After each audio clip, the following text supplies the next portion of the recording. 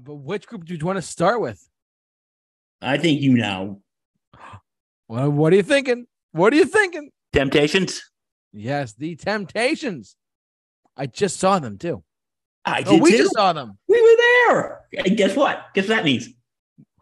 No way. 1, 2, We haven't done this in a while. We Right. Woohoo! It only took like 4 weeks. Just saying. Oh my God. We swiped right. It's been a long time, my friend. It's been a long time since we swiped right. And we have. It's been a little while. Well, you go first. Temptations. Yeah, because I was there. They were the opening act for the Beach Boys. Another 60s group. Yep. Which I'm sure we'll talk about. Yeah, I'm sure we will. But yeah, it was just the original memory of it is 80 years old now, and he's still kicking. God bless him. Yes. The lead singer, for those of you who don't know, the lead singer is 80 years. He's 80 years old, and he's still alive and kicking on stage. It's crazy. He's still kicking, and God bless him. Yeah, and he's like the only founding member left. He's the only original member left. Yeah. But hey, but it was just so cool seeing them it was still so cool to see them in person because these guys are, their group is old. They're legendary. Absolutely. 100%. And, because you were there with your lovely girlfriend, Miss Molly, and I was in the back with some friends of mine, and I was dancing like an awkward white dude. I'm sure doing Ain't Too Proud to Brag. I could have sworn I saw you jumping up and down. Hey, that's actually my favorite Temptation song. So it's a great song. Ain't Too Proud to Brag. It's so good. Darling, please don't leave me, girl. Don't you go. And to hear them actually, like to hear it's one thing to hear the record from like My Girl, Ain't Too Proud to Beg. What's another one I can't think of off the top of my head? Get Ready. It's one thing to hear these songs live back when they first came out, and it's another thing to hear them on Spotify and stuff. But to actually go see like a group like this live, it was incredible.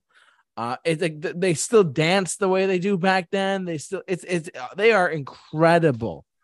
It's funny. I saw them. That was my second time seeing. I don't know if I told you that. Yeah, the first time you saw them in I saw them at a venue that is on Long Island called the Westbury Theater. It's a very small theater. It fits about 1,000 people, and I was probably the youngest person there. Not gonna lie, but I saw them in the Four Tops, which we'll talk about in a second probably. But I literally left. I left, and I called my mom on the way home. I was like, "Mom, Justin Bieber can suck it," because that's how good that performance was. Straight up. This was the first time you saw them, or yeah, because I was seeing something that was like so timeless, reenacted in front of my eyes. You know what I mean? Oh, I absolutely agree. I mean, seeing them dance, do the synchronized movements. It's like the original boy bands, but as Motown groups. Yeah, because when you think about it, a lot of the groups we're going to talk about tonight, the Temptations, when we talk about the Beatles, they were kind of the original boy bands. Once you think about it, a bunch of them were, yeah. Once you think about it, they were basically the original boy bands. Absolutely, bud. Absolutely. But the Temptations are one of our favorite groups from the Motown era. Yeah. I loved it was so great seeing them. It really was. And you want to know something? And again, we'll probably talk about this more when we talk about the other act that night. But you said when you went to go see them the first time, you were like the youngest there. Like, have you noticed like the second time there was actually a healthy amount of people like our age, maybe a little older? I agree. I mean, aside from my girlfriend Bill, who are on our 20s, or early to mid 20s or whatever, it was nice to see there's a couple of kids there too, which was great. They'll never forget that. As great as like, oh, it's the one, it really truly is. There was a young couple sitting next to me when I was there, when I was way in the back, and yeah. And I gotta tell you, like she looked like she was having a damn good time. She was dancing the night away, and and her boyfriend was just sitting there with the classic "I don't want to be here" look. I'm just here because my girlfriend dragged me here look. Good, you know, that classic look. I'm just here because my girlfriend dragged me here. Yeah, that guy. That guy. We all know that guy. It's not my girl. It's that guy. It's that guy. That guy. That guy. There you go. That's a great song. Oh my God, that's so funny. Yeah. Go ahead. Yeah, but anyway, they put on a hell of a show. And like, you know, there were some songs I didn't know, but most of the songs I knew, I was sitting there singing along to them. I'm like, yeah. It was a great opportunity to see them. Absolutely, my guy. Especially when they did the "Everyone Rise for the Temptations" national anthem. Doom doom doom doom doom doom doom doom doom doom doom doom doom doom doom doom.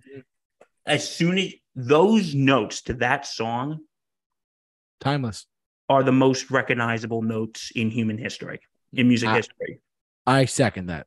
It's up there for sure.